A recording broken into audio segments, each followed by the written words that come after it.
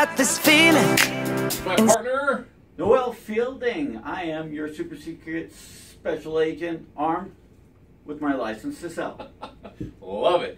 Hey everybody, it's been a couple weeks since we've been able to come to you and bring you It's been so busy. I know, it's been crazy. So we are actually broadcasting, not live, but we're recording today from our new office space here at the Quality First Real Estate offices in Clovis on Shaw and Minnewawa.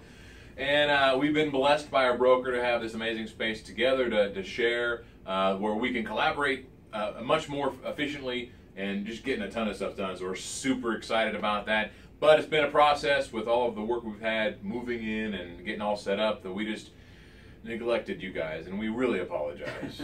So Technical issues, computer problems like you wouldn't believe. I mean, bad stories, bad stories. So this is episode 6, A New Hope. A New Hope, yeah. we Obi-Wan Kenobi. Yeah. No, we want to just give some shout outs, you know, and just give you a little updates of what we've got going on. We still have our cabin in Shaver that's still listed. We have a beautiful house in the Clovis foothills in the Auberry area. We have a new condo out on Barstow at Fig Garden Loop. What else do we have going on? Well, we've got 3 or 4 escrows closing this week, so Yeah. lots of, and we just wrapped up one the other day too. Yeah. We're anyway. We've been pulling out our hair, so to speak. Me more than him. Yeah. And today's Monday Morning Minutes, top 5 things you need to know when buying a house. We work with lots of buyers on a regular basis, and we've come across a string of commonalities between some buyers recently, and we wanted to bring you some as more of an educational thing rather than some sort of a warning for buyers. But we wanted to hit it right here with number 5. No house is perfect. It's hard to believe, I know, but sometimes buyers go in with the mindset that when they buy the house, it's going to be completely perfect when they move in. And that's just not the reality. In fact, the contract itself, the Residential Purchase Agreement, the RPA, stipulates right in there that all sales are by default as is. A matter of mindset. You're going to try to look for a high quality house, but understand that no house is perfect, which leads us to number 4. 17 days to inspect. So with the idea that these homes aren't going to be perfect, and listen, every buyer's a little bit different. Their expectations, some are very happy just to be in the market to buy a house, first-time home buyers a lot of times, and some have had some experiences. So that expectation of the quality of the house is there. So remember, there's a 17-day inspection period, which is boilerplate language. Actually, we have the ability to stretch that period out a little bit or shrink it down a little bit as is appropriate, depending on the size, shape, condition of the house and things like that. Yeah. So, but by default, the contract says you have 17 days to fully inspect the house. And the top 3 inspections that we always recommend, and some people do and don't do all or some of them or any at all, depending on the situation. But there's always going to be that pest inspection. This is one that I'm a big believer in, especially if it's an older house. Absolutely. Even one that you can walk in an older house and it's been flipped, renovated, and it looks fantastic, but the bones are what you're concerned about. So you want that pest inspection to assure the quality of those bones. Exactly. All right. What else? What other inspection do we need to do? General home inspection, number 2. That's number 2 on my list.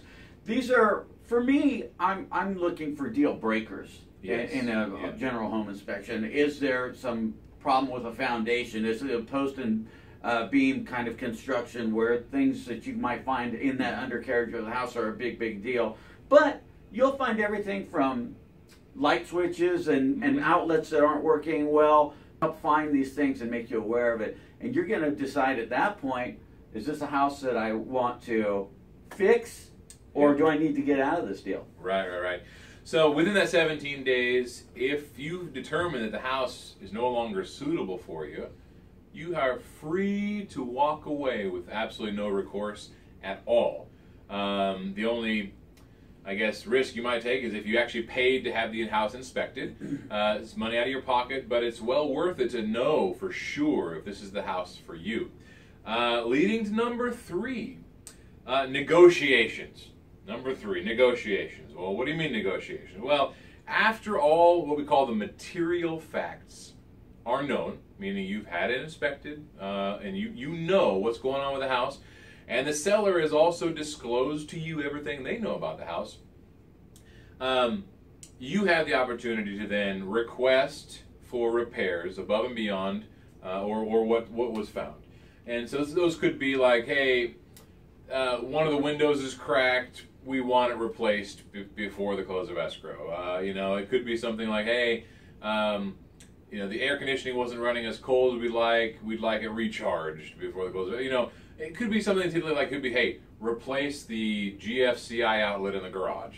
So remember, when you do these negotiations, though, it's just that. It's a two-way street. Exactly. Just because you're asking for it doesn't mean you're going to get it. Exactly. So they may say yes, no, or maybe so, and come back with some type of compromise. So it opens that dialogue back up, and it is going to go both ways. And some people are, well, let's say you want to be very cautious about what you ask for. You over-ask in a seller's market like today, they might just say, you know what, forget it, we'll just go on to the next one. And it's no harm, no foul. Exactly. And so be careful, I guess, what you're asking for. I mean, I wouldn't want to nitpick something.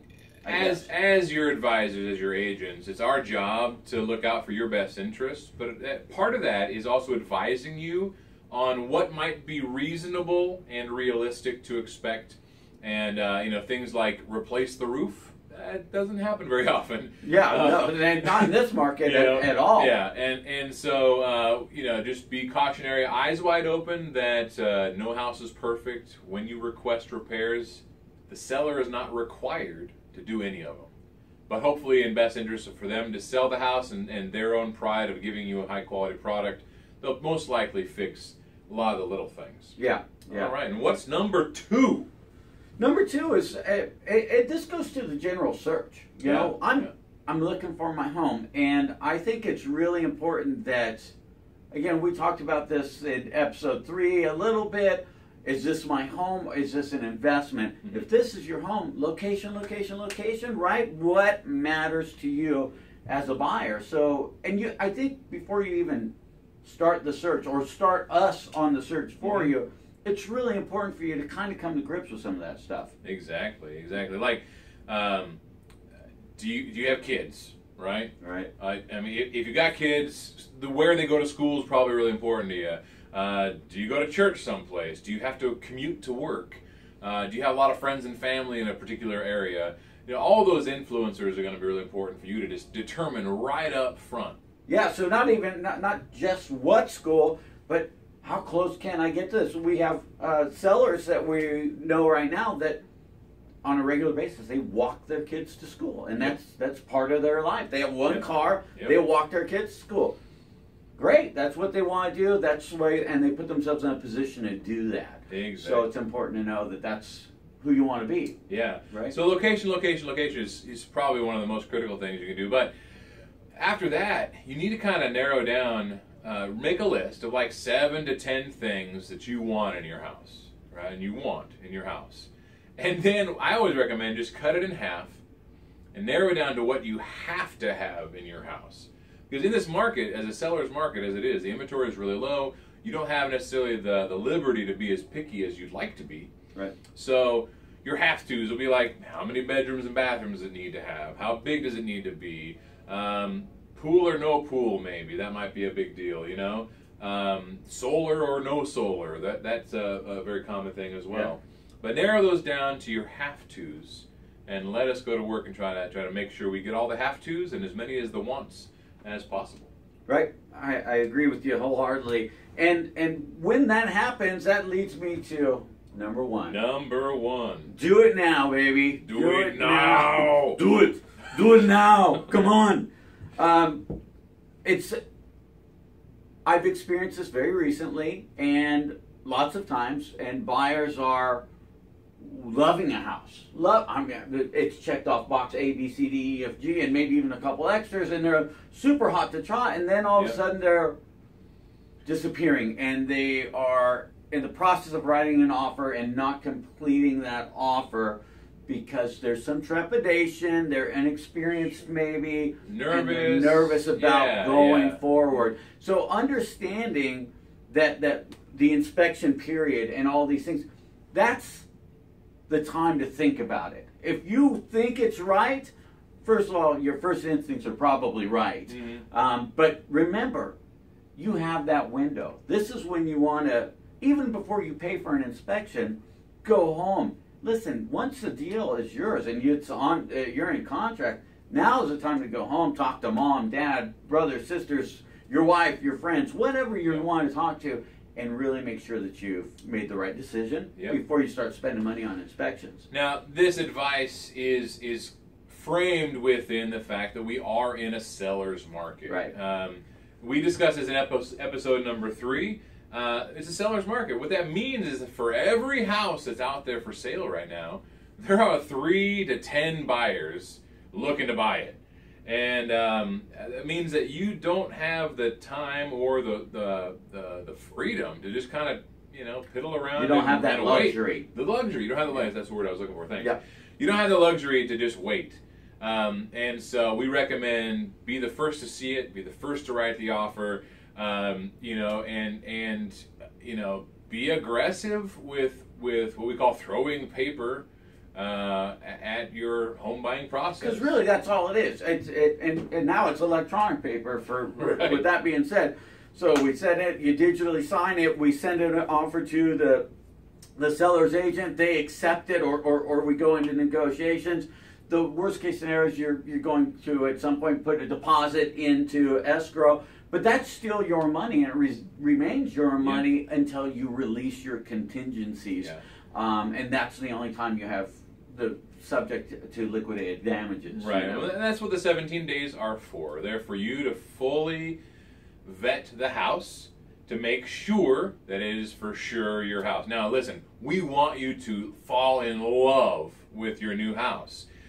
These are just strategies that we employ on a regular basis to help our buyers actually be able to buy a house, because there's so much competition right now. It's really, really difficult. So I think one of the end message for me is, and what made me start thinking about this subject matter in the first place, was that you're going to find out everything you need to know about the property after. We start with, do I like it? Do I love it? Am I writing an offer? I've had a million buyers ask me, well, how old's this? How old's the air conditioner? How old's the roof? We don't know. And we won't necessarily know that up front unless we happen to be the listing agent on that too. And sometimes you've got that misconception that we know everything about every single house. We don't. And we don't do the research up front. Right. Because for any given buyer, we're talking 20 houses that we'll look at. That's hours and hours and hours. So keep that in mind. We're going to go out, and the first goal is to find a house you like in an area you like, and then if you love it, we're going to solve all the problems after the fact. Exactly. All right. That wraps up our top 5 things you need to know when buying a house for this week. Just a couple of house items for us. We have a brand new website. We want you to go to it and check it out and give us some feedback. It's www.kfhomesales.com. Yep. We also have a brand new phone number, which is awesome. It's a group phone number. 559-235-9022. We weren't able to get one with our name in or anything like that. My personal one is 284-KIT, which is just kind of cool. Isn't that clever? Isn't that pretty awesome? But see, I have 7 or 8 letters in my last name, so that wouldn't work for me. Yeah, just Fielding doesn't work. Yeah, have anything that started with. There's nothing. That would be a bunch of random numbers. Anyway, hey, that's all, folks. Don't for this forget week. to subscribe below. That's right. And if you need any of our information, it's on the slide to follow. Thanks so much. Have a great week. See you next time. It's got the feeling. Got this feeling in my body. Come on.